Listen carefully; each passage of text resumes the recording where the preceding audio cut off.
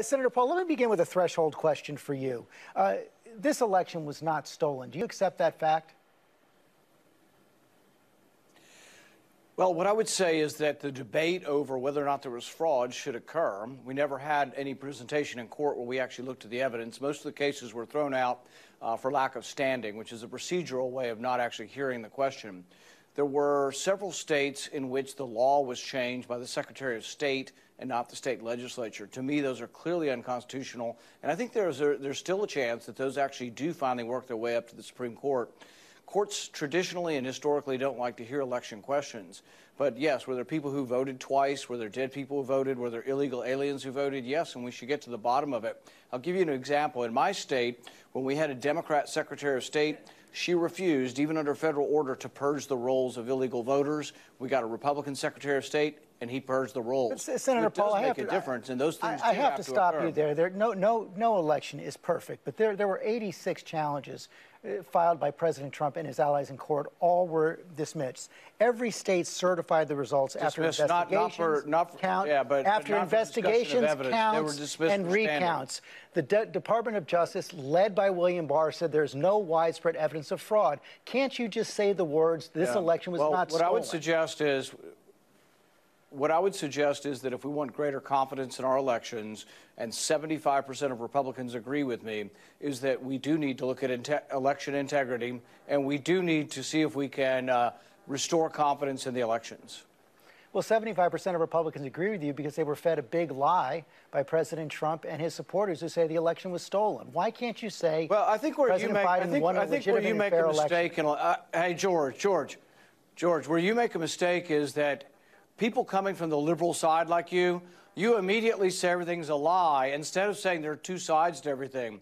Historically, what would happen is if I said that I thought there was fraud, you would interview someone else who said there wasn't. But now you insert yourself in the middle and say the absolute fact is that everything I'm saying is a lie. Well, because, Senator, I said what the president said was a lie because he said, hold on a second. He said the election was stolen. This election was not stolen. The results were certified in every single state after counts and recounts. You're saying that absolutely it was. You're saying there was no fraud and it's all been investigated. That's just not true. It's not what I said, sir. I said the Department of Justice found no evidence. Let me finish my point. You said something that was not true. You say we're all liars. You're just simply saying we're all liars. And I said it was a lie that the election was stolen. Premise that you're right and we're wrong.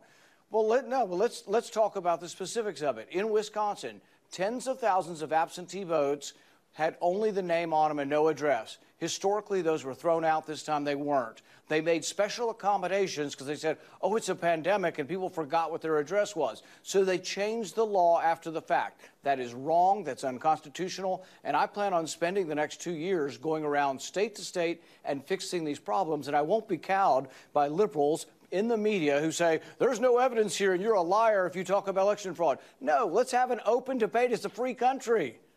There's no widespread evidence of election fraud that overturned the results. That was stated as well by the Department of Justice, led by President Trump's Attorney General. In Wisconsin, there were counts and recounts. Actually, it was never studied. Even that's not true. Even that's not true. William Barr said that directly. Barr said that, but there was. Yes, he said that, yes. That was a pronouncement. There has been no examination, thorough examination of all the states to see what problems we had and see if they could fix them. Now, let me say, to be clear, I voted to certify the state electors because I think it would be wrong for Congress to overturn that. But at the same time, I'm not willing just to sit here and say, oh, everybody on the Republican side is a liar and there is no fraud. No, there were lots of problems, and there were secretaries of state who illegally changed the law, and that needs to be fixed. And I'm going to work hard to fix it, and I won't be cowed by people saying, oh, you're a liar. That's the problem with the media today, is they say all Republicans are liars and everything we say is a lie. There are two sides to every story. Interview somebody on the other side, but don't insert yourself into the story to say we're all liars because we think there's some fraud in the election. There are not two sides of the story. This has been looked at in every single state. The election sure results were certified in every two sides to every story. George, You're forgetting who you are. You're forgetting who you are as a journalist. If you think there's only one side, you're inserting yourself into the story to say, I'm a liar because I want to look at election fraud and I want to look at secretaries of state who illegally changed the voter laws without the permission of their state legislatures.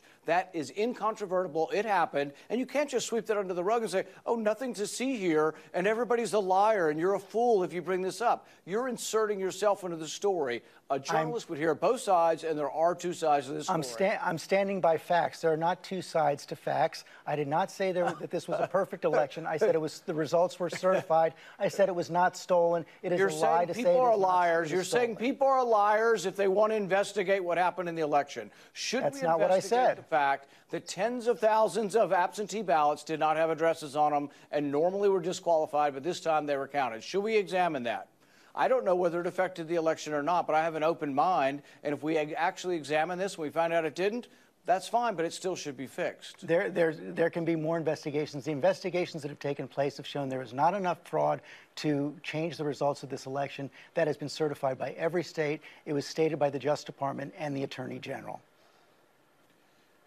And I accepted the state certifications, but it doesn't mean that I think that there wasn't fraud and that there weren't problems that have to be investigated, and it doesn't mean that the law wasn't broken. I believe in Pennsylvania they broke the law, and I believe if that ever would get a real hearing in the Supreme Court, it was denied for standing. It wasn't actually taken up. If it were taken up, I do believe that the Supreme Court would overrule and say that they did break the law illegally. I asked you a very simple question. Was the election stolen or not? I think there was a great deal of evidence of fraud and changing of the election laws illegally, and I think a thorough investigation is warranted. Senator.